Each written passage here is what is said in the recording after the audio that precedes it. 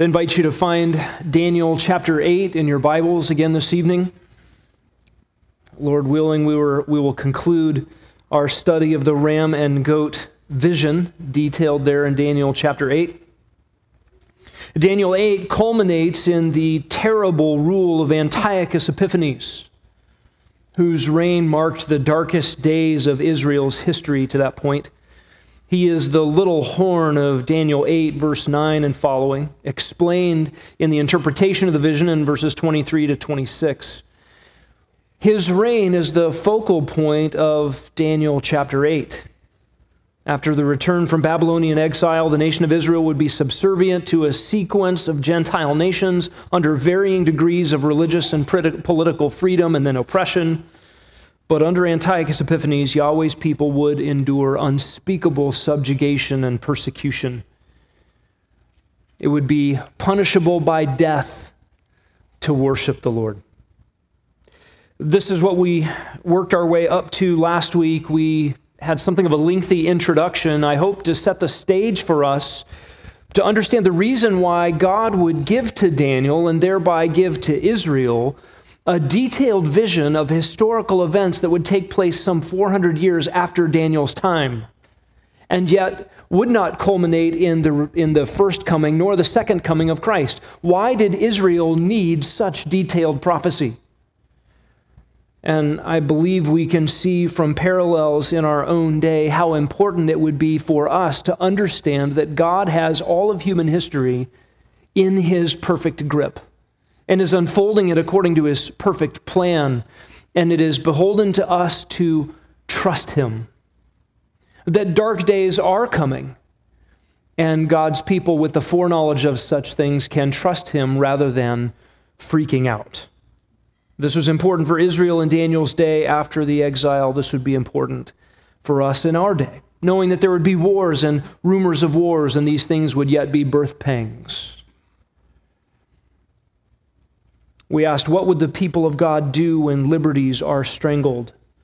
When obedience to God's word is not tolerated by the government? When a comfortable way of life is evaporated? When supply chain disruption and financial unpredictability ruin everyone's plans? When tyrants overturn governments and overrun nations and upend the stability of life for whole masses of people? What will it be like for the people of God when the world around them is perplexed, displaced, deceived, enslaved by various lusts? Or the people of Israel in Babylonian exile would need to be prepared in heart for what would come. And so the book of Daniel is a reminder of God's sovereignty and the reality that the kingdom of Messiah would one day come and obliterate all merely human reign. But the world will be bad until He does. What is this vision all about? Daniel receives the interpretation of the ram-goat vision. That is the passage we're looking at tonight. We're going to pick up in point 5, but let's read from Daniel chapter 8 as we begin. In verse 1, we read this: In the 3rd year of the reign of Belshazzar the king, a vision appeared to me, Daniel, subsequent to the one which appeared to me previously.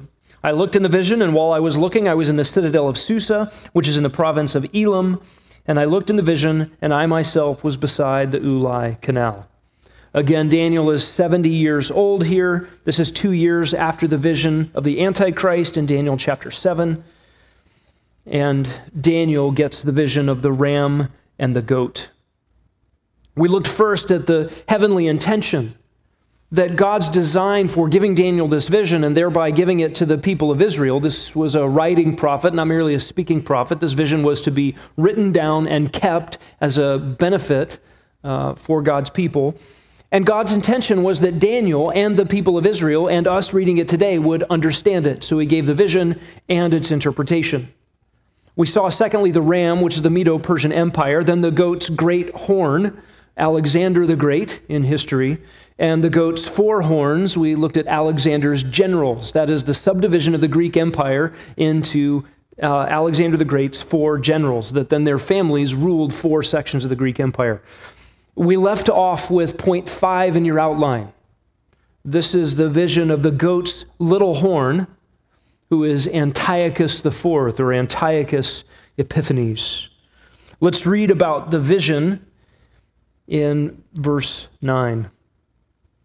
Out of one of them, that is, out of one of the horns, that is, out of one of the horns of the shaggy goat, so one of the subdivisions of the Greek Empire, out of one of them came forth a rather small horn, which grew exceedingly great toward the south, toward the east, and toward the beautiful land.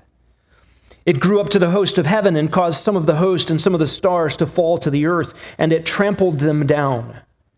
It even magnified itself to be equal with the commander of the host, and it removed the regular sacrifice from him, and the place of his sanctuary was thrown down. And on account of transgression, the host will be given over to the horn, along with the regular sacrifice, and it will fling truth to the ground and perform its will and prosper. Then I heard a holy one speaking, and another holy one said to that particular one who was speaking, "How long will the vision about the regular sacrifice apply, while the transgression causes horror, so as to allow both the holy place and the host to be trampled?" He said to me, "For 2,300 evenings and mornings, then the holy place will be properly restored." This is the vision of the goat's little horn.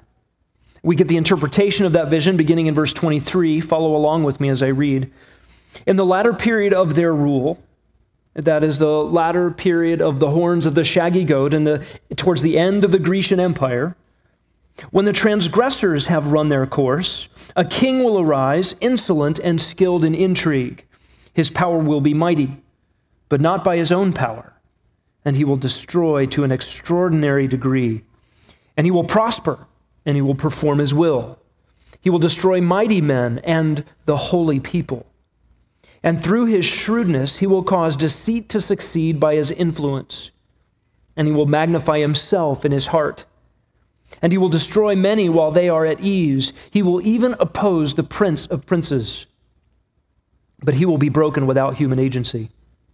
The vision of the evenings and the mornings, which has been told, is true, but keep the vision secret, for it pertains to many days in the future. Then I, Daniel, was exhausted and sick for days. Then I got up again and carried on the king's business. But I was astounded at the vision, and there was none to explain it. We're going to look both at the vision and at the explanation of the vision, combining the details of these things to get the fuller picture of the reign of Antiochus Epiphanes. This division of the Greek Empire would sprout the leader who would start small but grow great. This little horn who grows exceedingly gets most of the attention in this chapter. And again, his rule represents what would be the darkest period of Israel's history up to this point. Furthermore, his rule foreshadows the worst period that human history will ever experience, and the darkest time that Israel will ever experience. That will be the rule of Antichrist during the last period of sinful mankind's rule on the earth. Look down at verse 9.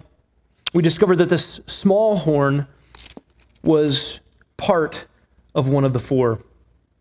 Out of one of them came forth a rather small horn, which grew exceedingly great toward the south, toward the east, and toward the beautiful, or the beautiful land. This Antiochus IV, the eighth ruler of the Seleucid dynasty, one of those four divisions of the Greek Empire, the one that ruled Syria and Mesopotamia, the land between the waters, Babylon area, and then Syria, the nation which butted up against Israel and Palestine. You may remember that as we talked about last week that Antiochus III was beaten by the Romans in 190 BC at the Battle of Magnesia. He died in 187. This began the decline of the Greek Empire. Particularly, it began the decline of the Seleucid dynasty. We'll learn more about the Seleucids in a moment. They were humiliated in defeat, and they were forced to pay heavy tribute to the Romans from then on. Antiochus III's son was Seleucus IV.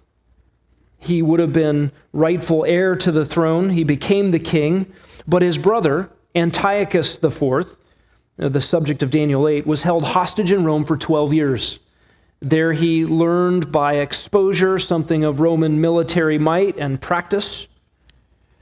Seleucus traded his own firstborn son for his brother to free Antiochus IV from Rome. Seleucus was murdered in 175 BC, and instead of his son becoming heir to the empire, Antiochus IV seized it by murder and by intrigue, by scheming. He took then the name Antiochus Epiphanes, the manifest one, or even God manifest. The Jews renamed him Epimanes instead of Epiphanes, which meant madman, and he ruled from 175 to 163 BC. A relatively short reign, but one filled with violence and persecution toward God's people. He grew great, the verse says, towards the south, that is, towards Egypt. He kept having designs on Egypt, wanted to conquer Egypt. The Ptolemies, the other branch of the Greek Empire, former Greek Empire, were there, and he wanted their spot. He grew great towards the east, verse 9 tells us. That is, towards Persia and Parthia and Armenia. And then it says he grew great towards the beautiful, or the beautiful land, that is, towards Jerusalem. Why is it called the beautiful land? Because it was geographically, topographically, magnificently different than everything else surrounding it? No, but because it was God's place of special affection, the place that was beloved of the Lord. It was his Zion. It was the location that would be the spot of his particular covenant blessings for his covenant people. It was the territorial mark of his favor.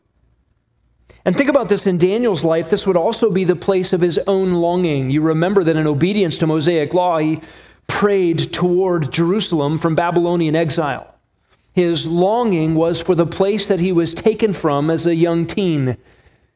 He's now 70 years old, longing for Jerusalem. This term of endearment would have special place in his heart. Notice verse 10.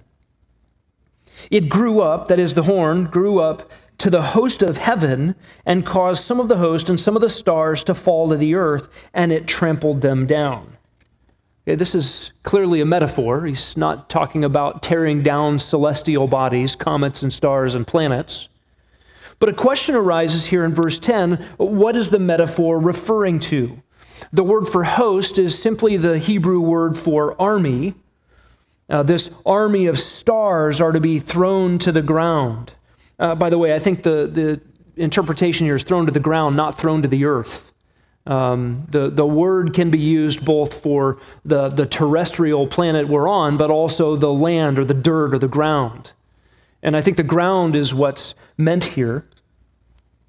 Often this word for host is used of angelic armies. 1 Kings 22 would be an example. Or perhaps even of the stars and planets of space. Deuteronomy 4:19 might be an allusion to those things.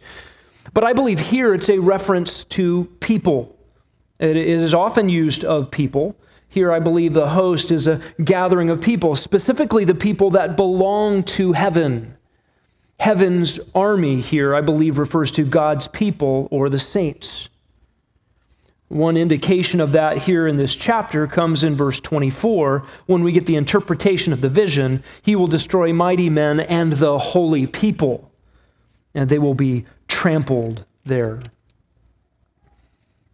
I believe that helps us understand that what's in view here is not angels nor planets, but God's people. By the way, that idea that stars are used to refer to God's human people, his saints, is not foreign to the book of Daniel. Daniel 12:3 says this. Those who have insight will shine brightly like the brightness of the expanse of heaven, and those who lead the many to righteousness like the stars forever and ever. I believe Daniel here is getting a vision of this Antiochus Epiphanes throwing down God's saints. And the verse says here, he threw them to the ground and trampled them. And the trampling of the saints here indicates the pernicious and difficult persecution that the Jews faced in the 2nd century. In 170 BC, Antiochus Epiphanes murdered the high priest Onias III. He was a legitimate priest in the Levitical line, in the line of Aaron. They were following Torah and following the prescriptions for who could be priests. And when Onias III was murdered, Antiochus Epiphanes saw that every successive priest involved in temple worship in Jerusalem was handpicked by the Greeks, handpicked by the government. And often the forces that overran God's people selected priests who were not in the Levitical line, not in the Aaronic line. They were not legitimate priests. They would have been illegal according to God's law. In 169 BC, Antiochus ransacked the temple and took all of its valuables. And there began a persecution that was a concerted effort against the Jewish people. He sent his chief tax official to burn down the city, destroy its inhabitants, level its walls, take all its valuables. And in that one campaign, 80,000 men, women, children, and infants were murdered by the soldiers of Antiochus.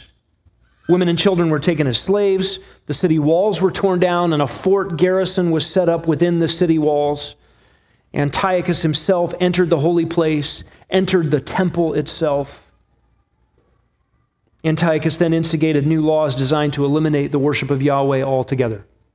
How could he eradicate Judaism? Judaism to him seemed to be the focal point and the beginning, the foundation of political rebellion. He wanted to stamp out political rebellion. He wanted everybody to be unified under his rule, so he had to get rid of this terrible religion that promoted loyalties beyond him.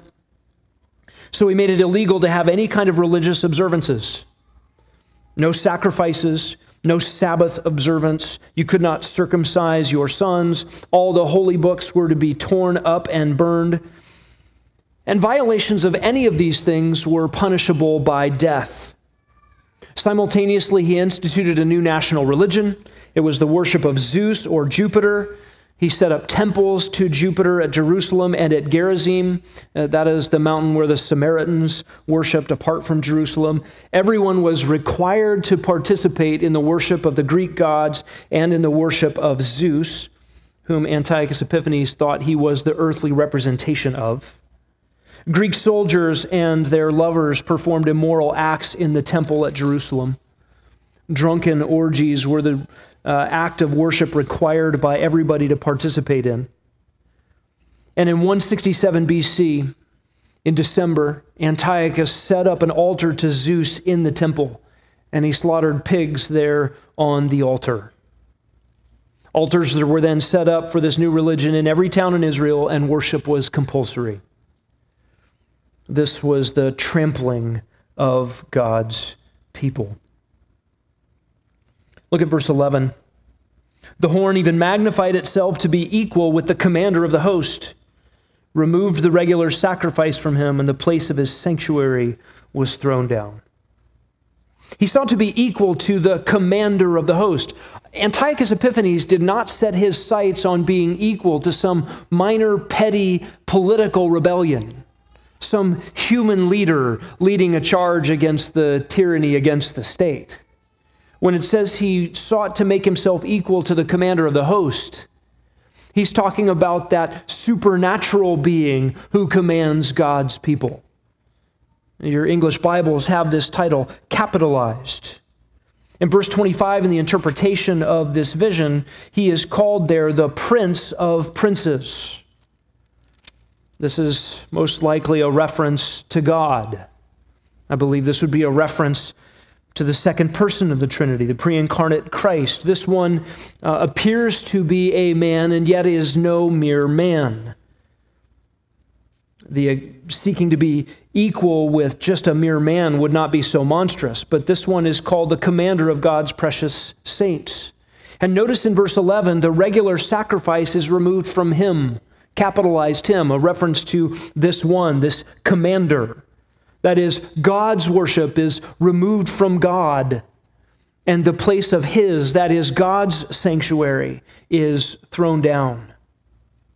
The regular sacrifice here in verse 11 refers to the daily morning and evening sacrifices made in the temple as a continual burnt offering. Turn in your Bibles, if you will, to Exodus chapter 29.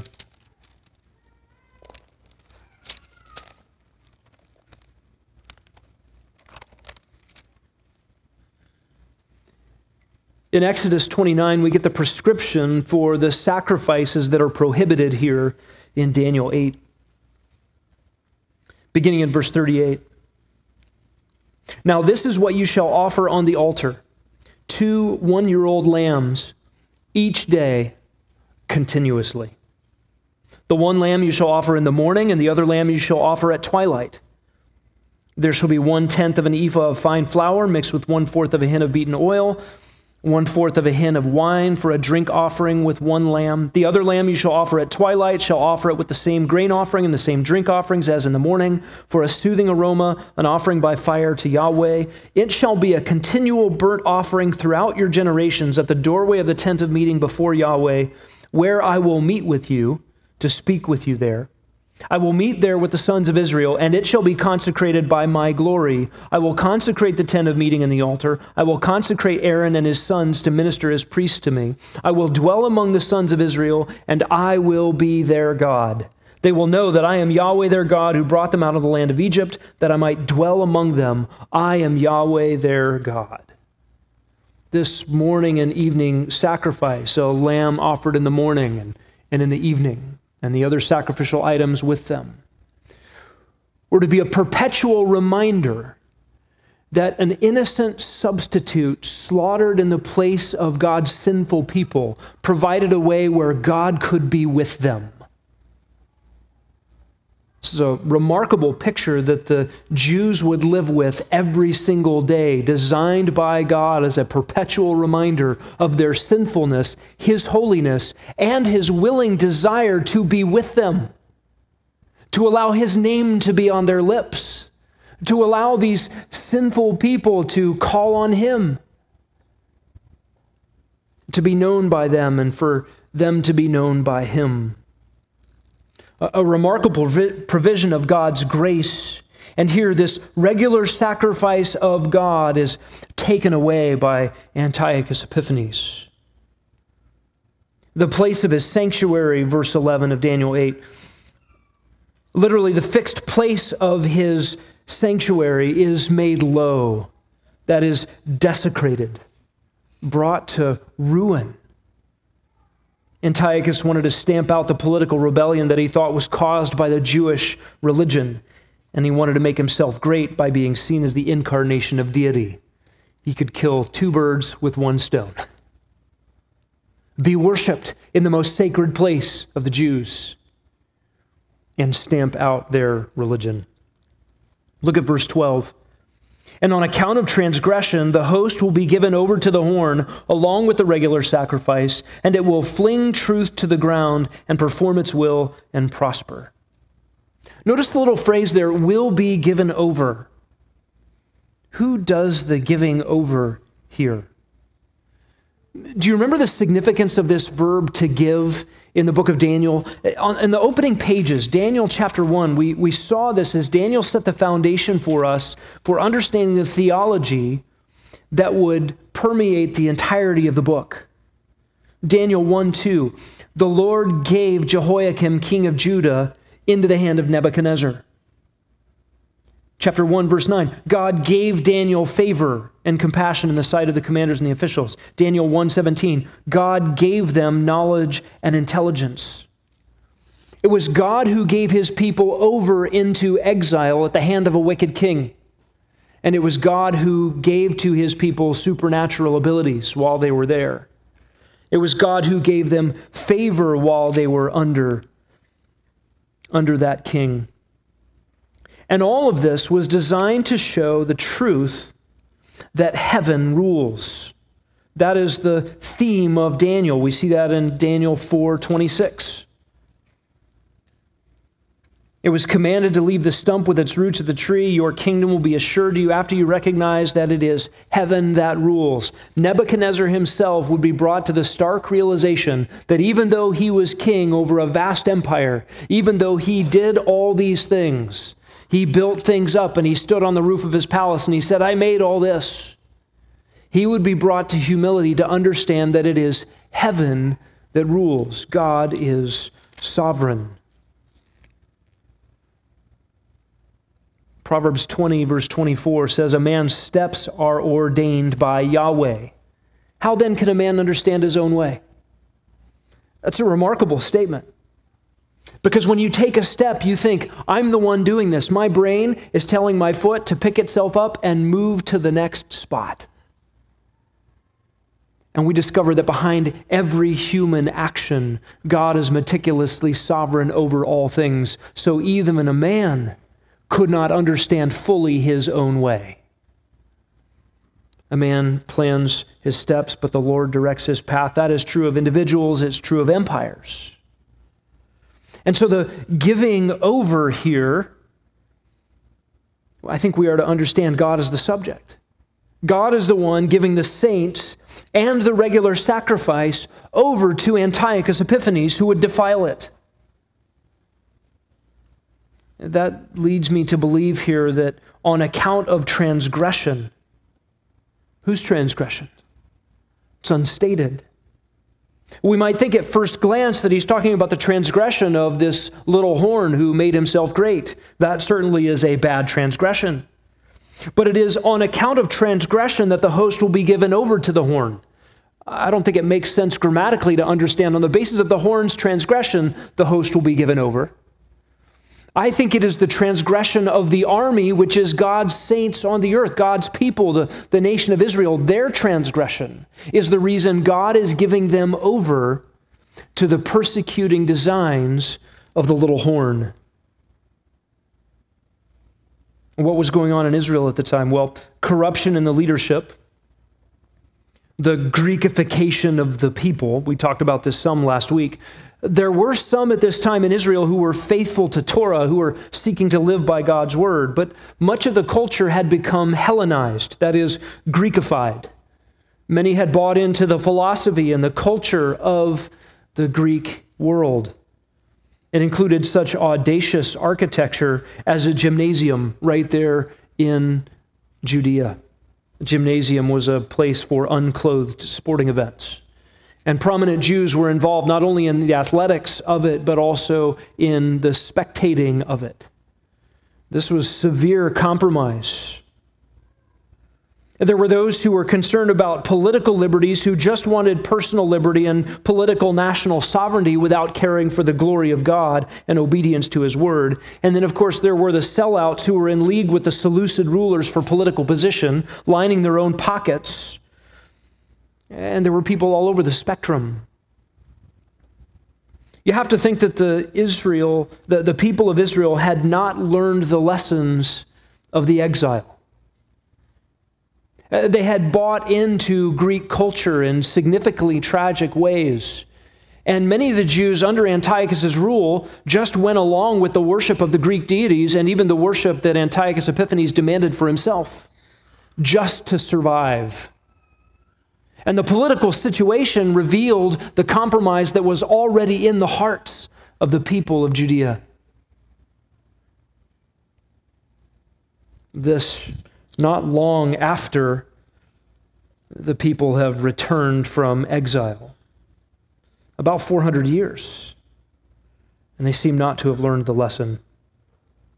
The transgression spoken of here in verse 12 seems to me the transgression of the Jews who once again, after all the idolatries that sent them into exile, were again compromising with the world around them, forsaking the one true God who rescued them, who had rescued them time and time again. And so God would use the reign of Antiochus Epiphanes and the persecution that came with it, including his desecration of the temple in 167, to discipline his people. It, of course, is not the first time that God has used wicked, evil kings to do this thing. The Assyrians and the Babylonians before, Antiochus in the 2nd century BC, and the greater tribulation still to come in the future, with the greater Antiochus still of the future, to bring about God's purposes in his nation, to purify. It says in verse 12 that the little horn threw truth to the ground. He flung truth to the ground. It was true in Antiochus' reign that he burned every copy of God's word he could get a hold of. He executed every individual found with a copy of God's word. He also executed anyone who was found obeying its directives, even if he or she did not possess a physical scroll. He was opposed to truth, opposed to the truth of God, did everything he could to remove it from his presence. And look at verse 13. Then I heard a holy one speaking, and another holy one said to that particular one who was speaking, "How long? How long will the vision about the regular sacrifice apply, while the transgression causes horror, so as to allow both the holy place and the host to be trampled?" I believe this conversation, this interchange is happening in heaven between angelic beings. And they are saying, "How long? How long?" And this echoes the heart of many in the Scriptures, psalmists who cry out, "How long, O Lord?" Even the great tribulation martyrs, absent from the body, beheaded for their testimony of Jesus, who will be under the throne of God, present with the Lord, and crying out, "How long, O Lord, until our blood is avenged?" There is a waiting of God's people for the vindication of God's glory, the vindication of His name, and the bringing in of truth after it has been flung to the ground. How long will this particular desecration take place? And the answer comes in verse 14. He said to me, "For 2,300 evenings and mornings, then the holy place will be properly restored." There is in Daniel, and there is apparently in these angelic beings, a recognition of the importance of the sacrificial system for Israel in this time. If the only way for God to get close to and dwell amongst His people is the system of temple sacrifice, then how critical is that sacrifice? That it be done right, that it be done consistently. This was important for the well-being of God's people, for the presence of God among them. And the answer is 2,300 evenings and mornings. There is some debate among scholars. Does 2,300 evenings and mornings mean 2,300 total, 1,150 evenings and 1,150 mornings? That would be 1,150 24-hour periods. That would be a period of 3 years and 2 months. Some have tried to make it that way to get close to the 3.5 years detailed in other portions of the book of Daniel, and of course in the book of Revelation, the period delineated as the Great Tribulation, that period when the Antichrist will reign visibly on the earth and the abomination of desolations will take place, where he will set himself up to be worshipped. And the reason that some scholars do that is they want to see the little horn of Daniel 7 that we looked at a few weeks ago, the Antichrist, equal to the little horn of Daniel 8 in Antiochus Epiphanes, and having seen all of those still yet future things already accomplished. And we're going to see there are significant differences between the two. The little horn of Daniel 7 is not the same as the little horn of Daniel 8. They come from two different empires. They have different characteristics. They have different things. And according even to this verse, their reigns are of a different time frame. And 3 years and 2 months isn't close enough to 3 years and 6 months to fit Daniel's prophecies. We actually believe the details of the timings of those things, and close isn't good enough. It also fails grammatically because never in Scripture do you have a 24-hour period delineated by evenings and mornings in this way. If you go back to Genesis chapter 1, there was evening and there was morning one day. The evening and morning together convey a 24-hour period. You don't have the splitting them up in a way that would make halftime out of this. 2,300 days of 24-hour periods would be 6 years and 4 months. And it allows the little horn of Daniel 7 to be distinguished from Antiochus Epiphanes here in Daniel chapter 8. What does that mean that the time frame is delineated so specifically here? Well, it means it's going to be a long period of time. Nearly 6.5 years would be a severe persecution, a long, terrible period to endure. But it also means that it would be a limited time. Limited particularly by God's sovereign hand, according to the scope that He has set out. In other words, the political machinations of the enemies of God's people are not the determiner of how long hard things happen. God's always the determiner of those things. His people will not endure more than He intends. I believe the 2,300 days are intended here, or 6 years and 4 months. In 170 BC, the murder of that legitimate priest, Onias III, led to the installation of government-approved priests, again, often not in the Levitical line, a violation of Mosaic law. That itself would be a desecration of the temple and its sacrifices. If a priest not in the Levitical line is offering sacrifices, that would be a violation of God's law and would be a profaning of the temple complex, a profaning of the Holy of Holies, a profaning of the sacrificial system. In 170 BC, Onias was murdered. And it wasn't until 164 BC that you have the reconsecration of the temple by Judas Maccabeus, the hammer, the one who led the political uprising against Antiochus, and who cleaned out the temple, dismantled the altar to Zeus, took out all the furniture and remade it, and re-celebrated the cleansing of the temple and its purification in an 8-day festival of lights that is celebrated today by the Jews as Hanukkah. Let's pick up a few more details from the interpretation of this vision, beginning in verse 23. In the latter period of their rule, when the transgressors have run their course, a king will arise, insolent and skilled in intrigue. The latter part of their rule refers to the end of the shaggy goat, that is the end of the Grecian Empire, the end of those, the latter part of those 4 subdivisions, those 4 horns. And Daniel 8:23 says, when the transgressors have run their course. Who are those transgressors? Those again are the Jews who have forsaken Yahweh. Interestingly, 1st and 2nd Maccabees, those intertestamental human books, they're not scriptural books, they're the Apocrypha, but they use the term the transgressors to refer not to the outside pagan world of sinners, but to the Jews who had compromised with the pagan world around them. It's interesting that the literature current to the 2nd century BC actually picks up on Daniel's language here and calls the Jews who had compromised the transgressors. And Daniel says, when the transgressors have run their course, a king will arise. That's Antiochus Epiphanes that we've been talking about. He will be insolent. That's the New American Standard translation. Literally, strong of face, strong-faced. That is harsh, merciless, lacking common traits common to humanity. The kind of tyrant who would order the butchering of a woman's 8 children before her eyes for the crime of not worshiping Antiochus. Verse 23 says he will be skilled in intrigue, literally in the Hebrew, discerning enigmas or unfolding riddles, one who understood, knew how to untangle difficult things. That is, he was a master of intrigue, maybe a talented schemer.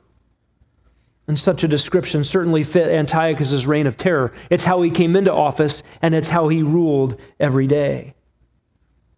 Look at verse 24. His power will be mighty, but not by his own power, and he will destroy to an extraordinary degree. If he will be mighty, but his power will not be his own, whose power is being referred to? No other political entity is indicated here. No other political entity is indicated by history's record of Antiochus Epiphanes. What power is the vision speaking of? Is this God's power? I don't think that's what's being indicated here. God is referenced in other ways by some of the divine passives and the giving over, but this power seems to be something else. I believe that Antiochus Epiphanes was energized by Satan. If he is a foreshadow of Antichrist to come, that would lend credence to this view.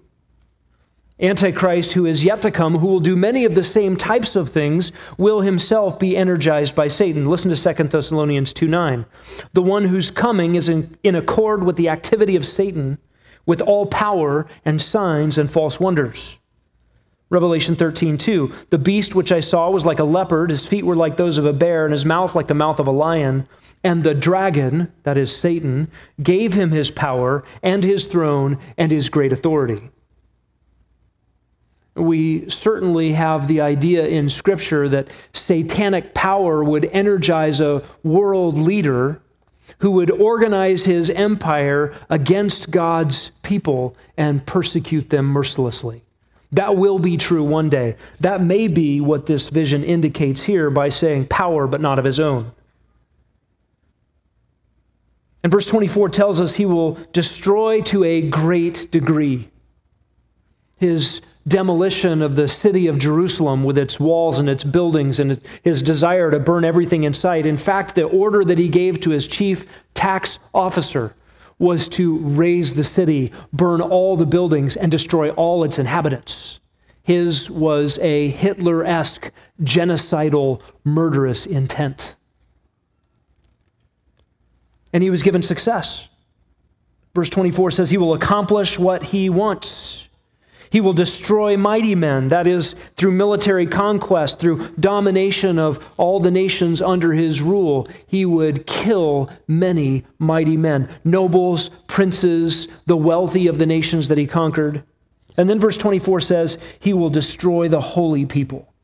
That is, he will bring destruction to God's precious saints. Look at verse 25. Through his shrewdness, he will cause deceit to succeed by his influence. He sits on a throne of lies. He rules by deception. He gets what he wants by destruction of the truth. He flings truth to the ground. That is the foundation of his throne. Verse 25 tells us he will magnify himself in his heart. His coins were stamped with the phrase, God manifest. That's audacious. He says he will destroy many while they are at ease. I think the idea here is he will deceive people by promising peace and safety and security under his rule. It would all be a ruse. In fact, many of his slaughtering rampages came without warning and caught the people in Judea unawares. Verse 25 tells us he will oppose the prince of princes. This takes us back to the vision in verse 11. He would oppose the commander of the host. That is his blasphemous opposition to God himself by elevating himself to a place of worship, by stopping the priesthood and sacrifices in the temple, and by persecuting God's people. And lastly, verse 25 says he will be broken without human agency, literally broken in pieces by a non-existent hand. That is, he would not die in battle. He would not die at the hand of humans. And historians have written that Antiochus died of grief after his army was defeated in battle at Elymais in 163 BC, where he simultaneously learned that his forces in Judea had been beaten by the Maccabean uprising. He was sad and fell over and died.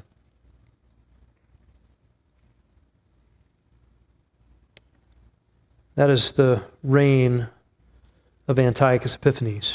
We come sixthly in Daniel chapter 8 to the heavenly directive. This is in verse 26. This is God's prescription, where we hear there that the vision of the evenings and the mornings, which has been told, is true, but keep the vision a secret. I believe that should read, and keep the vision sealed. That is protected. The verb here means to shut up, to keep it closed. That is to preserve it for safekeeping. I don't think that keeping it a secret is a good translation of this word. The idea here is that God's word needed to be kept safe because God's people would need it. This vision and its interpretation must not be lost. It must not be forgotten in the archives somewhere, but it must be preserved faithfully for a time, verse 26 says, many days in the future when God's people were going to need it, some 400 years after Daniel received it.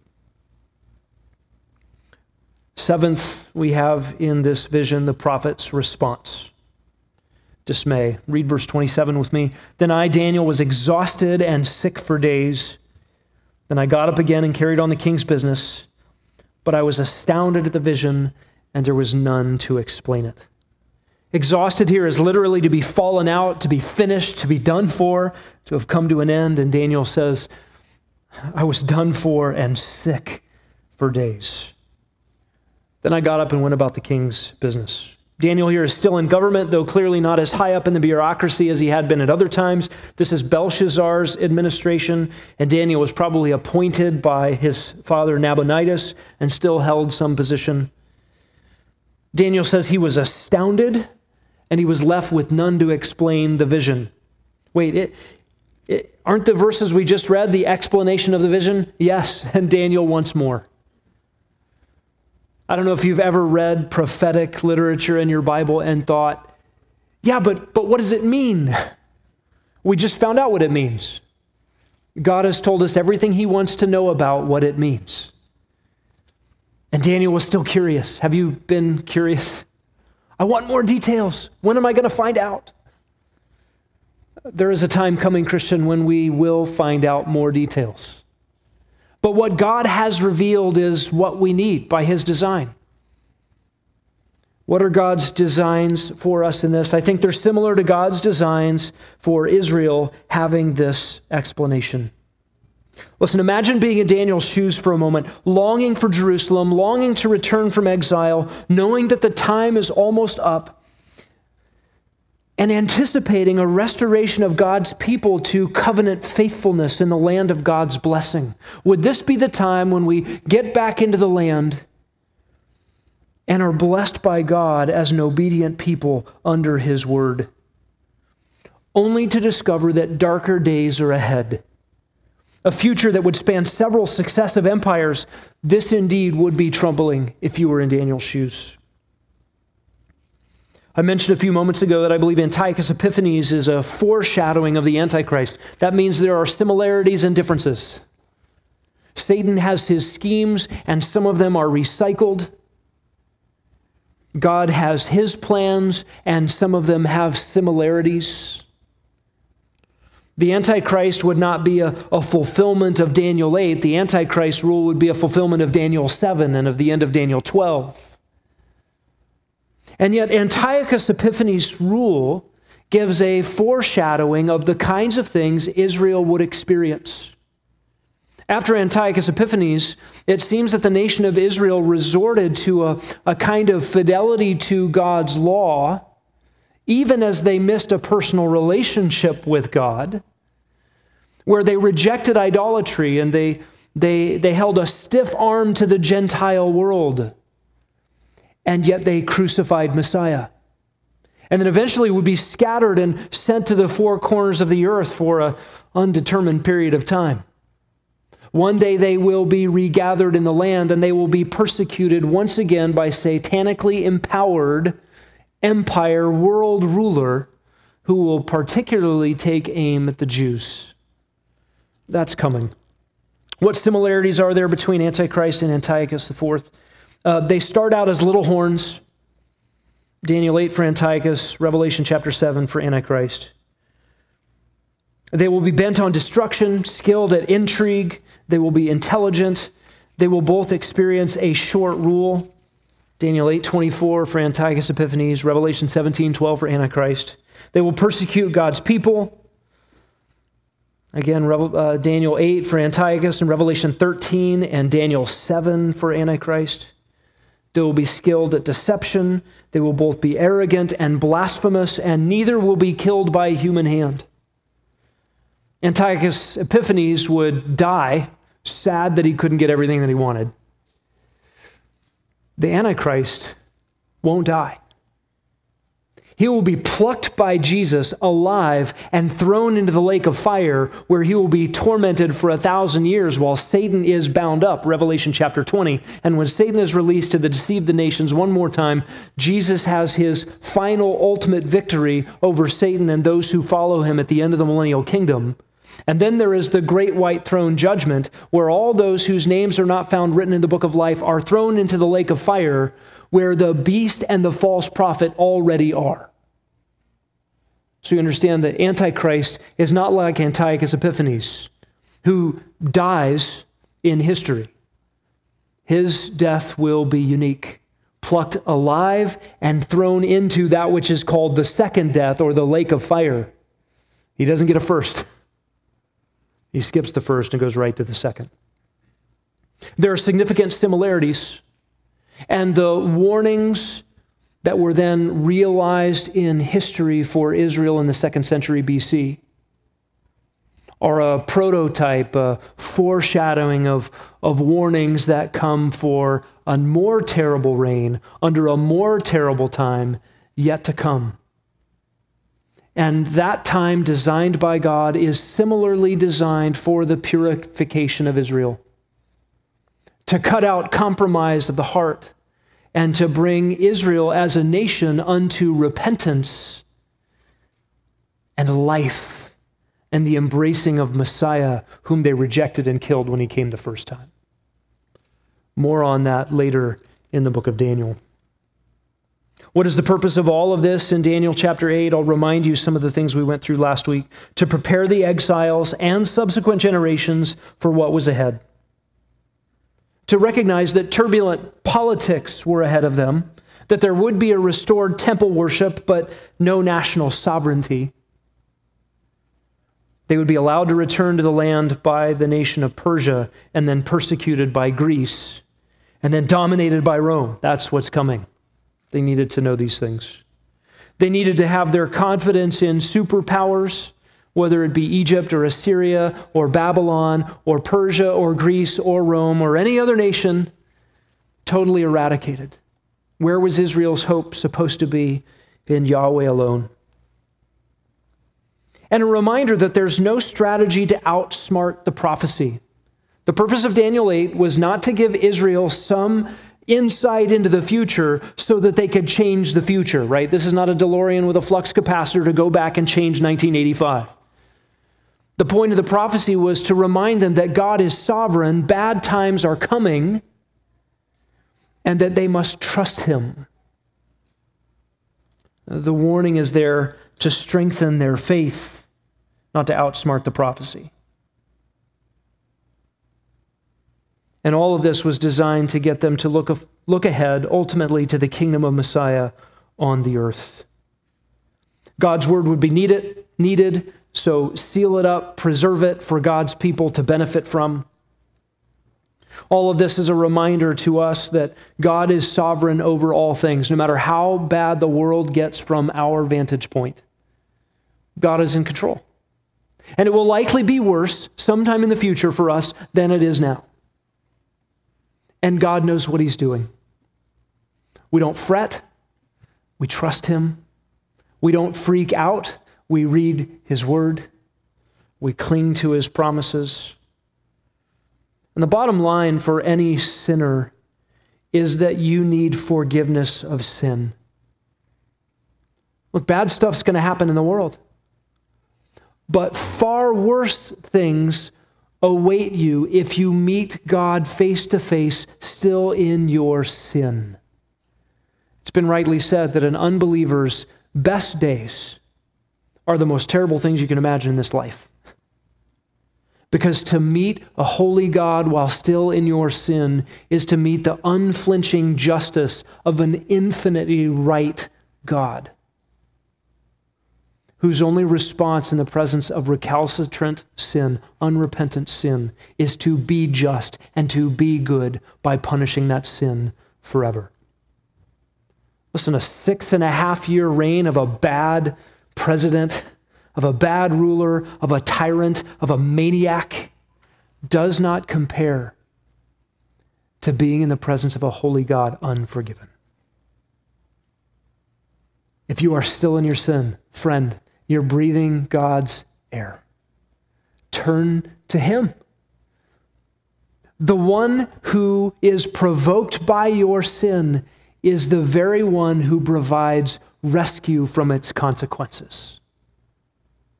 He, the one who will reign on the earth, Messiah, whom Daniel's been telling us about, is the one who came the first time to suffer. To suffer as a sacrificial substitute, to put an end to the morning and evening sacrifices and be the once-for-all sacrifice, the perfect lamb slain, so as to make all who believe in him, all who trust in him, declared right before God. Friend, trust in Jesus. Find yourself in him. He'll come back and make everything right. And if you are forgiven, you are on the good and right side of his story. Let's pray. Heavenly Father, thank you for this, your word. Lord Jesus, thank you for coming to earth to bear sin. We thank you also that you are coming back to the earth to rule and to reign, to put your enemies under your feet. We long for that day. We long for the vindication of truth. We long for the vindication of your name and your glory. We long for the vindication of your people. Lord, we also recognize that the path is narrow that leads to life, and few are those who find it, and broad is the path that leads to destruction, and many are on it. And we think about a world around us of people running towards their own destruction. We think about those who gave testimony of your grace in the waters of baptism this morning, and we thank you. We thank you that you still save sinners. Would you be pleased, O God, to bring more to yourself, to humility and faith and repentance? And God, would you be pleased to use the saints gathered in this room? Would you be pleased to use the people who love you to tell of your love to others, that they may hear and believe and find life? Lord, make use of us in our short stay on this earth. Give us a perpetual longing for your return. In Jesus' name we pray it. Amen.